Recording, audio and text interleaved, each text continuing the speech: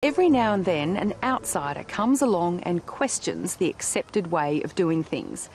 Marine physicist Nan Bray is doing just that on her superfine wool property in Tasmania.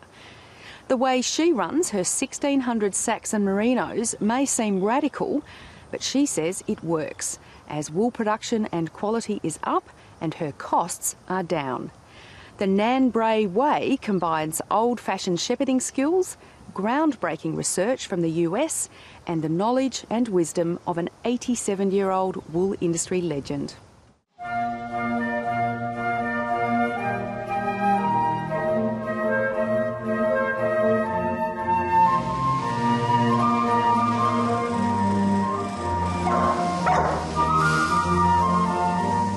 When it comes to being taken seriously as a farmer, Nan Bray jokes that she's got a few strikes against her. She's American, a woman and a city slicker. And to further cement her outsider status, her merinos have tails. It's taken a while, but the shearers are now used to her unusual methods. She's proved me wrong every time. I didn't think she'd be able to grow superfine wool here, and she's done that, so I don't doubt her anymore. I'll just go along. If she says she's going to do something, I believe it. So. Recently, a book profiling 8 women successfully running their own farms featured Nan.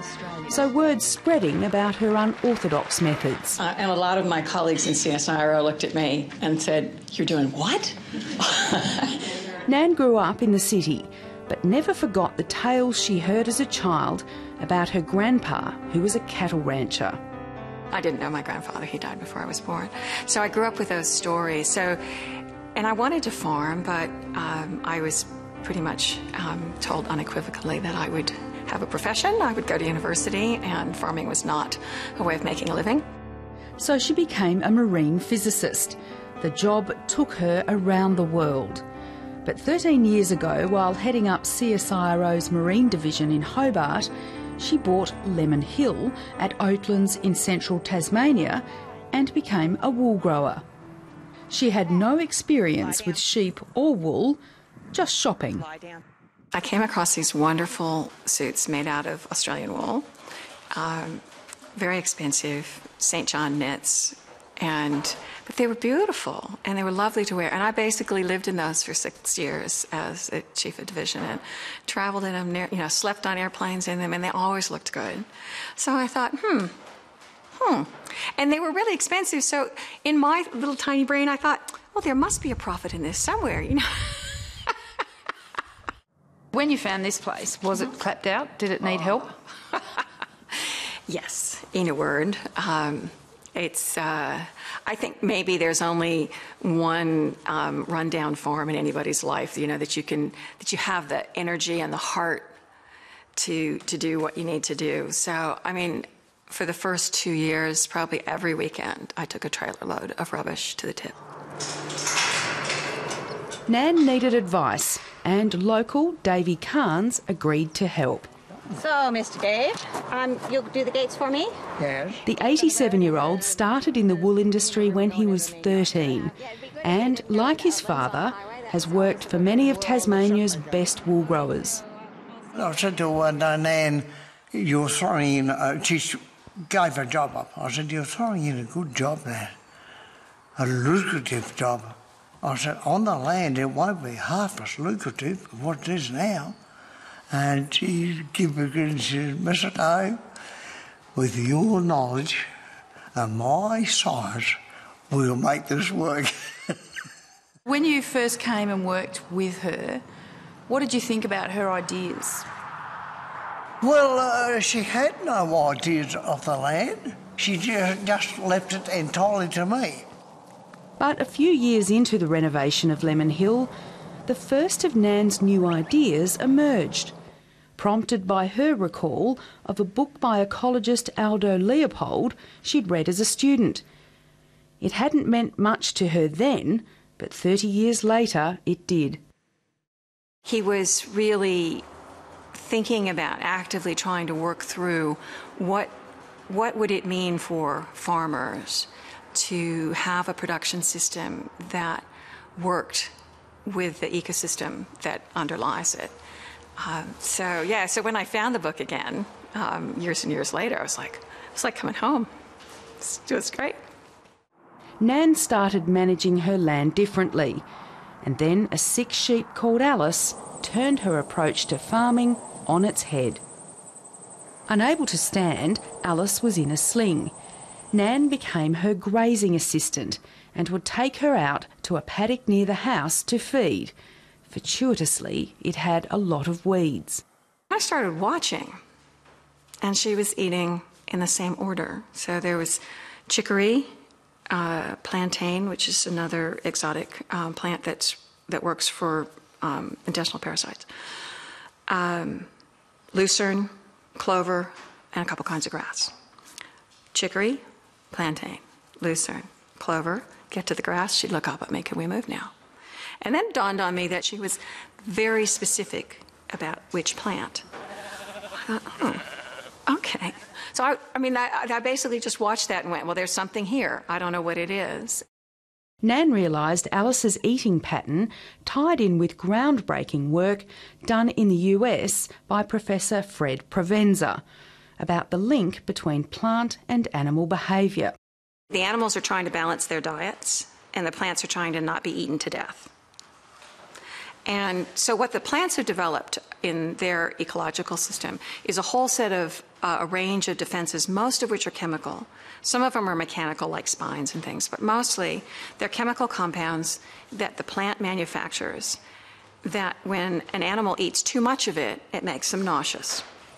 So then they stop eating that plant and move to another plant, so that the plant that was being grazed goes, oh, phew, thank you, and gets a chance to regenerate. I learned from Alice that sheep are incredibly specific about what they eat. They know what they want to eat, that a diversity is really important to them, that grass is the last choice in the forage list. I always just sort of thought sheep ate grass, what do you think? And then from Fred's research, what I learned was why. Why are those broadleaf plants so important for sheep nutrition, livestock nutrition generally, and then that allowed me to start changing some other things. Nan stopped fighting weeds. Alice taught her they're a medicine chest that sheep will use when they need, what Fred Provenza calls nutritional wisdom. You've just brought the mob through into this sort of laneway area, and they've immediately put their heads down and they're absolutely going for it. What are they eating?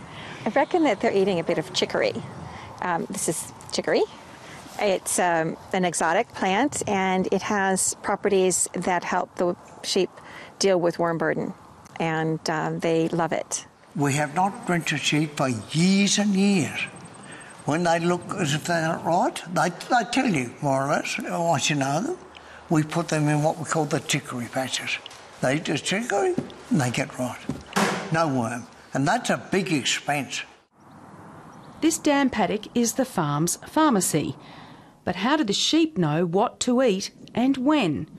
Well, Nan says farmers have to help them learn. Now there's no forced weaning.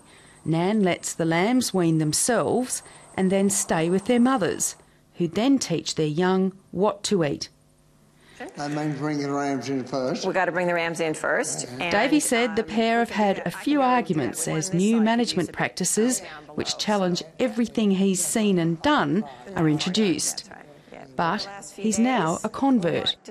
She's got some very radical ideas, I might say, but they are all, to me, they're sensible ideas. They can work. Nan's sheep aren't divided into age groups. They live in multi-generational flocks. Again, not what Davey was used to. I like it. It's as simple as that. I just like it. Why? I think the animals themselves get more contented. They are more contented doing that sort of thing.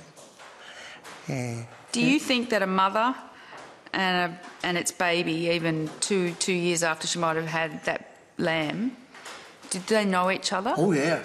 Oh, yes. My word, they do. Oh, yes. They know their family groups. My gee, they do. Oh, yes. Yeah. Nan says allowing a family social structure to exist has transformed flock behaviour. She's seen a family group surround and protect a sick ewe from crows. It's like there's this strength of the social fabric that supports all of the animals in the flock. They don't run away. You go into a paddock, even with strangers about, the sheep may move away, but they invariably will turn and look at you and go, well, would you like to state your business because you're on our territory? So it's not the kind of stuff you're used to associating with sheep. But perhaps the biggest change at Lemon Hill was Nan's decision to keep the tails on her sheep. She says it's an animal welfare issue. She says lambs with tails grow faster and weigh more, and because of their varied diet, don't get daggy and at risk of fly strike. The shearers were shocked to see tails, but Nan pays them more. It's very different. I don't think there'd be no shearer would actually say they enjoy doing it. Shearing them's actually not too bad. It's probably the crutching's the problem. I think Nan's got a fairly stringent crutching routine where she does it a lot more regularly than perhaps you would with normal sheep, which makes it probably a lot better. It's a little tricky when you get to the end of the tail because, you know, up to a point you can hold the end of the tail. It makes a nice handle. But then you get to the end of the tail and you've got to do something. And in fact, we've kind of agreed that it's okay if they just leave a little sort of poodle pom-pom on the end. Took me a little bit to get used to that one. It did really. But one day we had an agent here, John Denham. He remarked on how heavy those lambs were that had their tails on compared to the others. So that convinced me that leave their tails on there. The changes here might sound all very nice, but do they make good business sense? Nan says yes, as wool production is up 40%, fertility and lambing percentages by nearly 30%, and wool quality has improved. The wool is better if the sheep are contented. I've seen that repeatedly in my lifetime.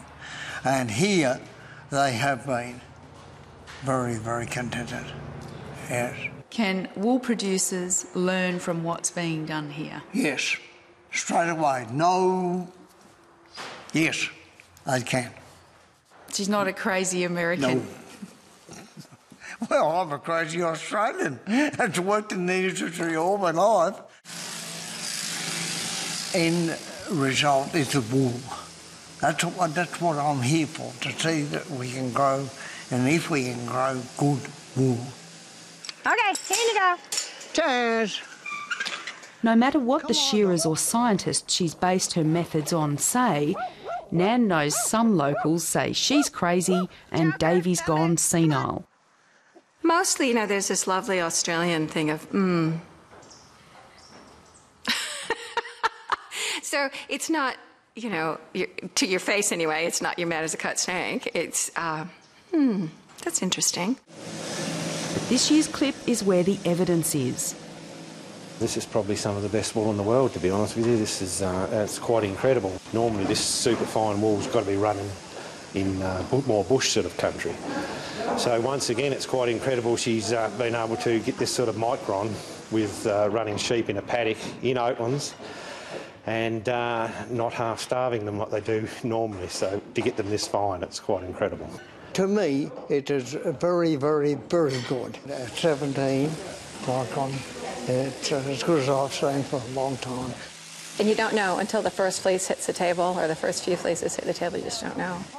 Oh yeah, no, it's a really good clip this year. And it was a tough season. It's been a really pretty hard year. So it was nice to for there not to be a lot of tender wool. There's hardly any. So that was unusual, and nice long length, and color's good, and so yeah, very happy with it. All right, guys, this is the end of 2 years of waiting, so... Yeah. And just as people were getting used to Nan Bray wool grower, she surprised them by becoming Nan Bray wool retailer. When Lemon Hill's 17 micron wool was delivered back to her as hand knitting yarn, her new local mates helped celebrate. Oh, wow! So this is maybe a world first. Yep, that's You understand, there is no, as far as I know, there is no 17 micron hand knitting yarn made. How do you feel about it, Mr. Dave? Oh, it's lovely. Lovely. The sheep faces, that's Alice herself. Some of Alice's wool is in this, I'm sure of it. She's already sold a third of her yarn and has just sent 2 tons of fleece to New Zealand for another run. When I started farming, I can still remember thinking, oh, you know, watching sheep graze, how hard could that be? So that, you know, 13 years later, I think I kind of know how to grow sheep. And I have to say that the processing end of it is there's at least as much depth to learn in that as there was in the farming side itself. Cheers. Thank you. Nan Bray's glad she ignored her parents' advice not to go farming. Good work. She's not missing the corporate world and has no regrets. But she says she couldn't have done it without Alice or Davey.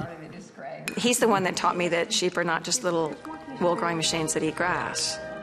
I don't think I would have as much, or it would have taken me longer to have the connection that I have, both with the animals and with the property, if it hadn't been for Davey and his example. We're good mates. Real good friends. Oh, yes. Definitely so. Dear.